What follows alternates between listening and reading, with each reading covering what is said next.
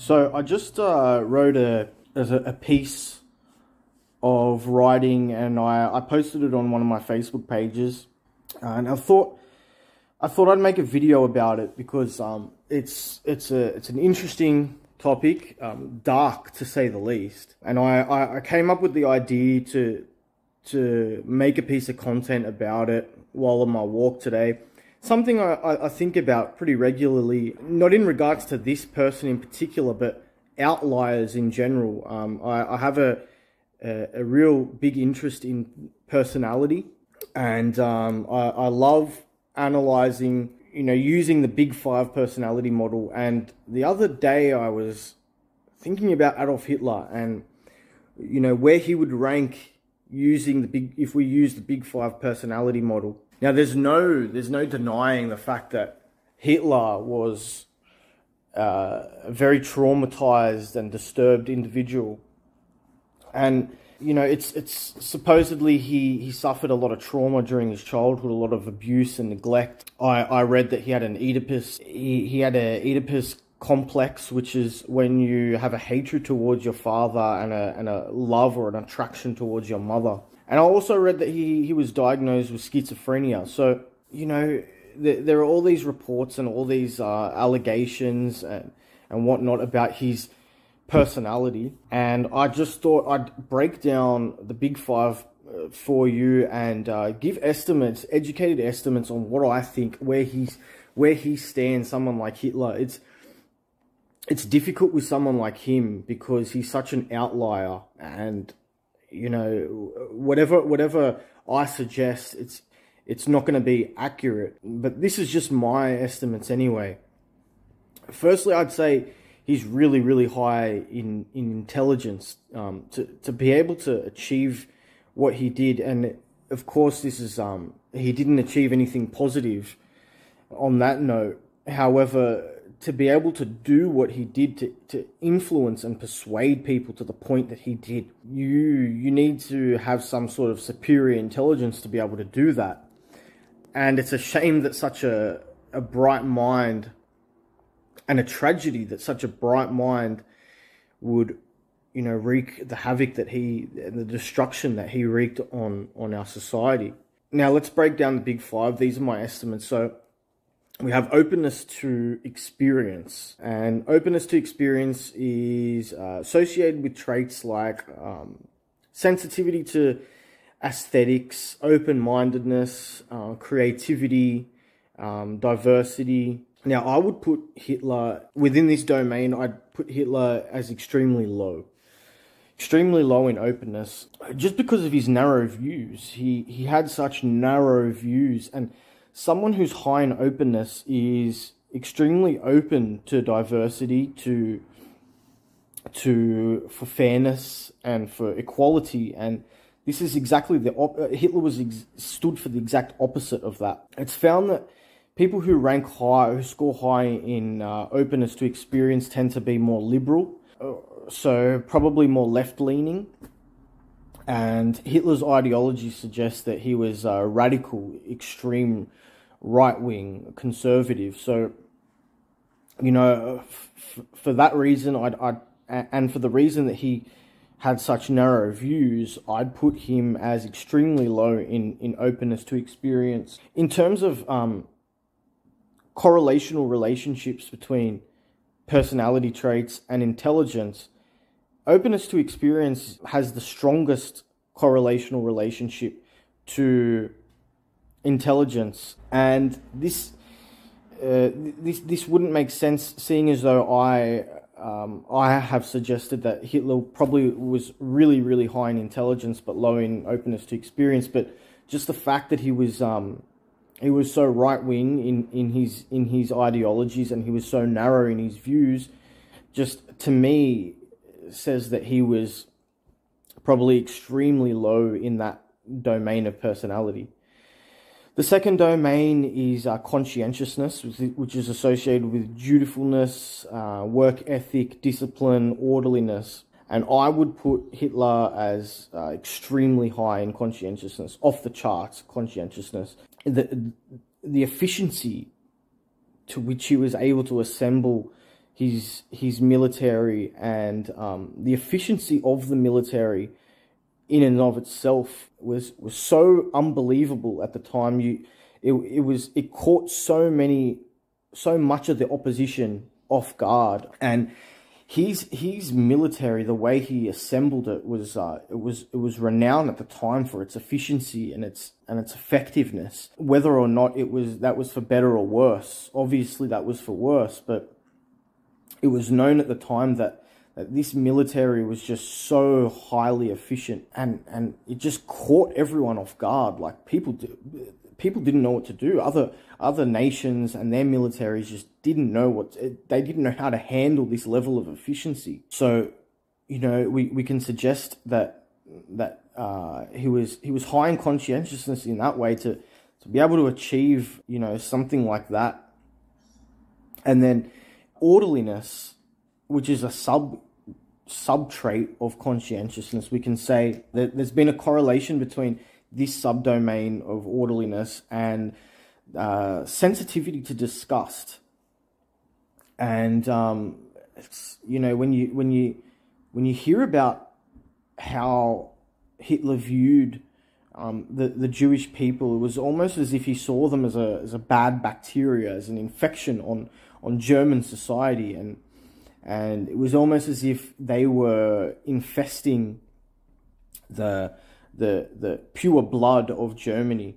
And he mentioned many times that his mission was to achieve an ethnic cleanse, and it's clear that his disgust was so intense that he viewed his mission as cleaning this bad bacteria, and so that's why I suggest he's probably really high in conscientiousness. The next domain is extroversion.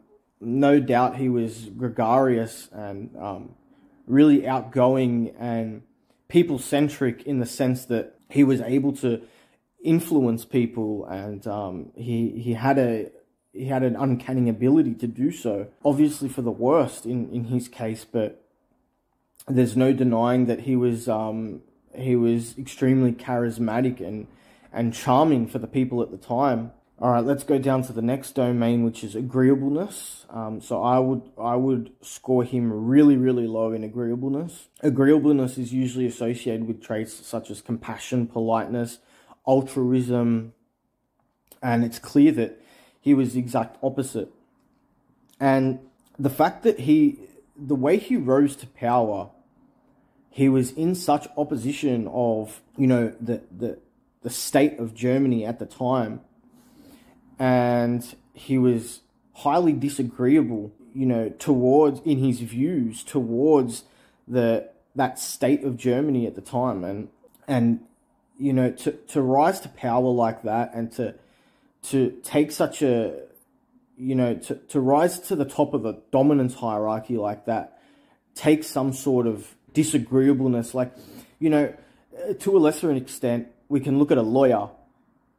Someone who's a lawyer is, a lot of lawyers rank low in agreeableness, and in their case, it's going towards something productive, something good. So ranking low in agreeableness isn't necessarily a bad trait, but to the extent that Hitler was disagreeable was obviously destructive. The last domain is neuroticism. And again, he would be off the charts in neuroticism. Neuroticism is usually associated with emotional instability, volatility, withdrawal, depression, fear. And, given that he was supposedly diagnosed with schizophrenia, and it was reported that he regularly used methamphetamine. So you can only imagine, imagine using methamphetamine and exasperating those schizophrenic or psychotic symptoms that are already there, and given the trauma that he went through as a kid, and he was obviously a very mentally ill individual, and I can only imagine during that time that he was in power, and if you could imagine when Nazi Germany were on their downfall, you know, that bitterness and that resentment and that depression and that paranoia, it would have just been off the charts. And, you know, given his high levels of volatility, which is a sub-trait of the domain of neuroticism, you know, being highly volatile and being on methamphetamine even, you know, he probably would have gone from 0 to 100 just like that. So if he would have been a really miserable person to be around, and probably really intimidating at that. Imagine someone just exploding from going from 0 to 100, especially if he was under the influence of methamphetamine, and you know he's schizophrenic, and you know he's bitter and resentful and depressed and paranoid, and he would have just been scary to be around. Like really, you wouldn't want to piss him off. He's in control. He's got this power behind him, and he's just out to wreak absolute havoc to the worst possible way that you could imagine. And yeah, he would have been a really miserable person behind closed doors. He would have been a miserable person. He probably I heard that he suffered from an inferiority complex, and you know this makes sense given the abuse that he suffered in childhood, and along with all these other mental illnesses that he had.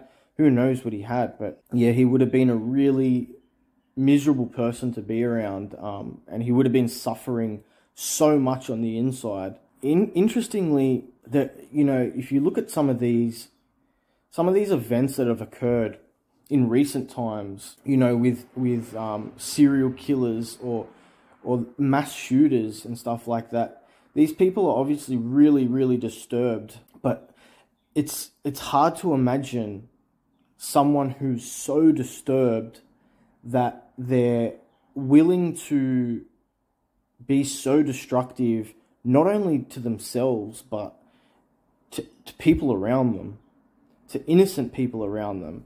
It's almost as if they want to watch themselves burn, but they don't. That it's not only wanting to watch themselves burn; they want to take people down with them, which makes it, you know, even more. It's really disturbing to think about. You know, as opposed to someone who's depressed and suicidal, say their objective is to self-destruct. But then you have this, you know, this next level of self-destruction, but bringing everyone down with you, watching the world burn. It's another level of deranged, disturbed kind of mental illness and in an individual. So yeah, these are my breakdowns. These are obviously estimates. They're educated estimates. I've done a bit of work on personality myself, not only in my university studies, but outside of that. Jordan Peterson does a really, really good course on personality where he breaks down each individual trait. And I've done multiple personality tests on myself, so it's a topic that I'm really, really interested in, and thinking about, you know, personality and you know, in relation to these outliers like Adolf Hitler is really something that really interests me. So these are just educated guesses. If you're interested, drop your points of view in the comments section. And yeah, I'd like to know what you think.